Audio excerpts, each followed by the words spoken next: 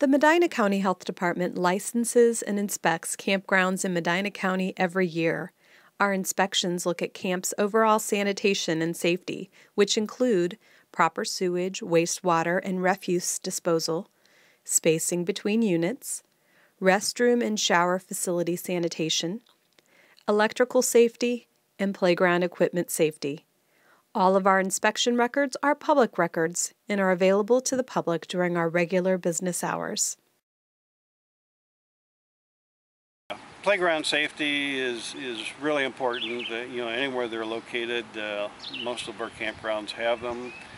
We look for safe equipment. We look for adequate use and fall zones around the equipment.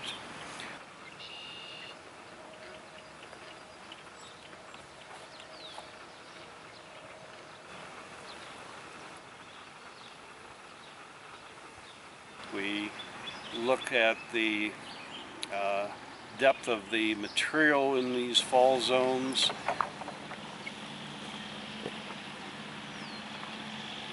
We need adequate depth of absorbent material underneath and around the equipment so that that limits their injuries, on the playgrounds. Because we look at, this is a gray water connection. We look to make sure that there's no leaks to the gray water sump.